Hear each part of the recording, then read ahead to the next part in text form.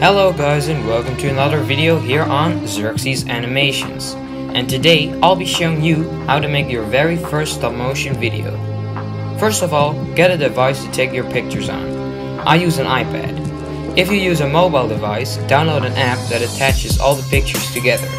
Stop Motion Studio is the best app in my opinion. Once you've downloaded an app, you're almost ready to film.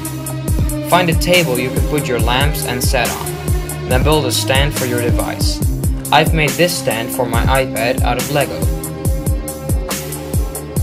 Now make sure no light comes in from outside, so close your blinds.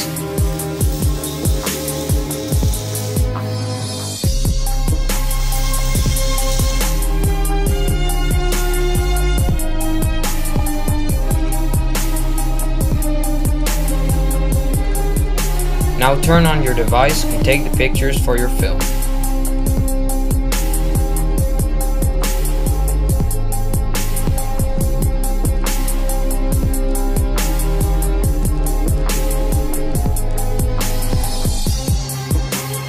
Make sure you pick a good frame rate. If you're a beginner, I'd suggest using around 10 FPS and then slowly work towards 15 FPS, which is what I and most brick filmers use. The animating process takes a lot of time, so just have patience. The more time you spend on your stop motion, the better it will be. And keep experimenting and trying things out. That's the best way to learn. Once you're done filming, export the film to your camera roll.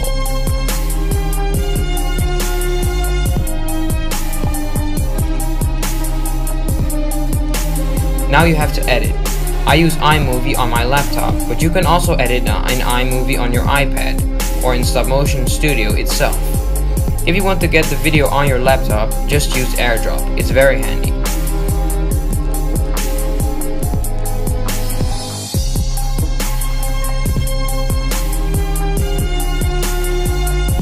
Once that's done, put the video in iMovie and start editing. Add sound effects and music from the internet.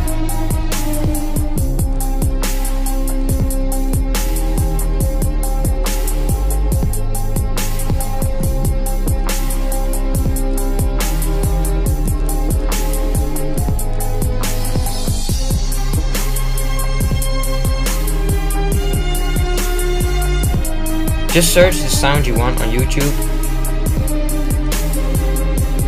copy the link, and download it using a YouTube MP3 site.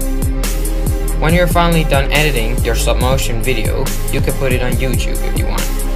Download the video from iMovie, go to YouTube, click upload and select your video.